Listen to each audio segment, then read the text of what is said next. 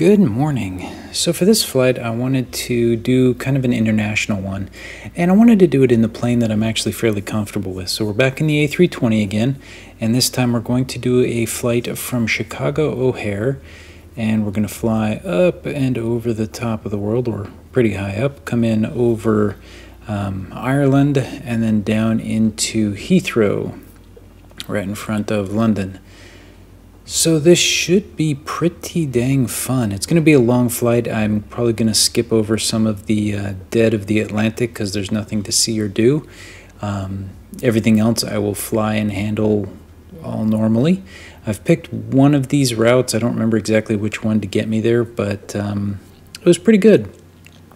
After the last video, I kind of came into the airplane cockpit, just took a look at some of the controls, so now I know where all the lighting are. I can handle the instrument lighting much better. I can handle the plane lighting, and you'll see I use this a little bit during the flight because normally in clouds and such, the planes will keep themselves a bit more illuminated to help them be visible as they fly through the clouds, which is fun and nice. So I wanted to do kind of more of a realistic flight here because most planes will depart in the evening or late evening so that people can sleep overnight and then wake up in their destination. So I kind of did that.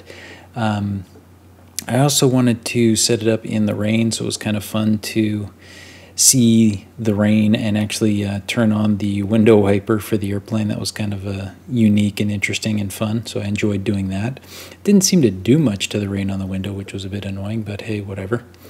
The flight itself went fairly smoothly. I ran into a couple of issues. One, again, the ceiling was too high, so the plane was struggling to gain altitude. Surprisingly, I didn't have any icing issues, so I didn't have to use the engine de-icers or anything like that. What got me a little bit on the descent was the ATC system as I was coming out of Ireland into England proper. Started bringing me down, which was fine, and it gave me a nice smooth descent for the first section. And then it kind of asked me to drop a lot of altitude. I think it was something like I was at 36,000 cruise, and it wanted me to drop down to like 19,000 or I went from 36 to 29 or something, and then 29 down to 19. So I was dropping like 20,000 feet. And very shortly after I began this descent, again, the auto throttles did not pull back enough thrust to bring the plane down steep enough to actually lose a significant amount of altitude, which was very disconcerting.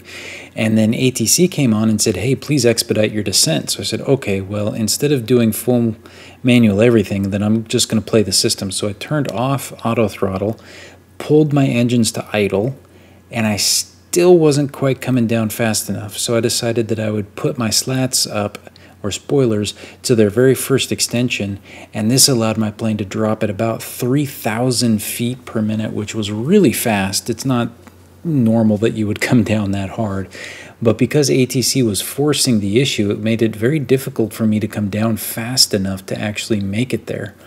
The other problem was the game here on departure put me on the shortest runway for no reason. I'm not sure why. And I was fully loaded with fuel because the range of this 320 is not transcontinental like this from where I'm flying. So I was barely on the edge of fuel distance to make it. And so I was fully loaded, which meant I needed a long takeoff roll. And then they put me on the slow one. I managed to get off, but I probably took out several light posts and may have clipped some trees, but I did make it. Anyway, I had to use the slats to bring the plane down, and that was really disconcerting because of just how fast they wanted me to come down. Once I got down to 19, they brought me down to 12, and then they had me go down to 7. And then from 7, I was still a pretty decent distance away from London. I wasn't even over the city yet, and they dropped me down to 3,000. And then shortly after I get to 3,000 and I'm cruising, ATC comes back and tells me I need to climb back up to 7,000. So I'm going, well, what the heck? Why do I need to go back up to 7,000 here? Okay, I decided just to ignore them at that point because very shortly after they told me to climb back to 7,000, they said climb to 6,500, then 3,500, and so on and so forth. So they were starting to bring me down very quickly. So I just stayed where I was at that point. there were no obstacles. There was nothing there that really should have caused that type of a situation or glitch to bring me down, but oh well.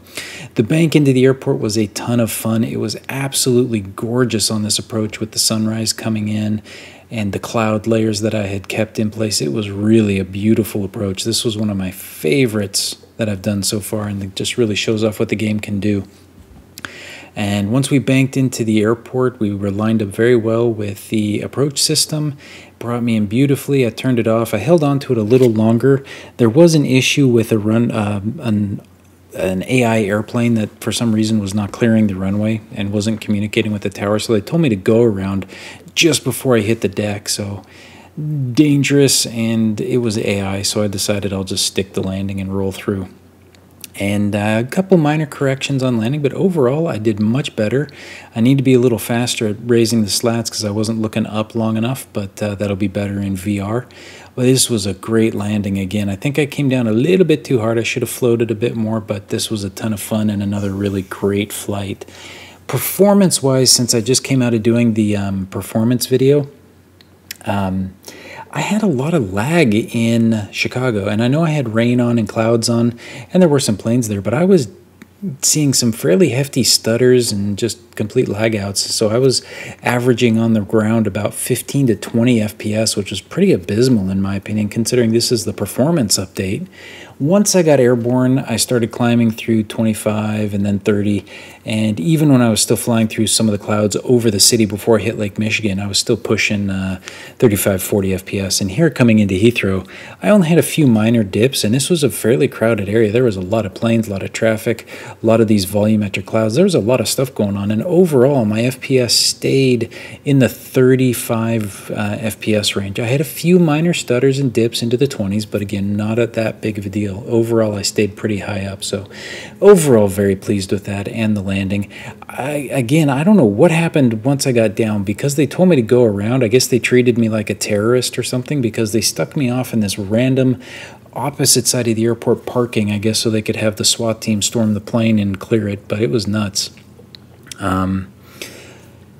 Anyway, this was a great flight. I'm going to do one more before I jump into VR, and the next flight, as a bit of a spoiler, will be the first time I pull out the Queen of the Skies, which is the 747, to do a return flight from Heathrow to Dallas-Fort Worth. I have never sat in the 747 in this game. I've done it in FSX and all the prior ones, but this will be the first time I load the 747 for the return journey to Dallas.